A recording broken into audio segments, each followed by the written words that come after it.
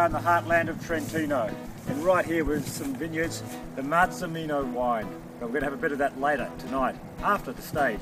It's the 18th stage, the 20.6 kilometre mountain time trial. Cadel Evans from Australia is at 1 minute and 26 seconds down on Vincenzo Nibali of Italy. Can Evans make that difference? Can he make any time difference at all?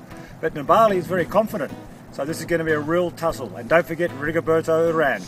Either way, it's going to be a great day. The sun's out. We've got some snowfalls coming for the weekend, but today is what counts, so let's see what happens.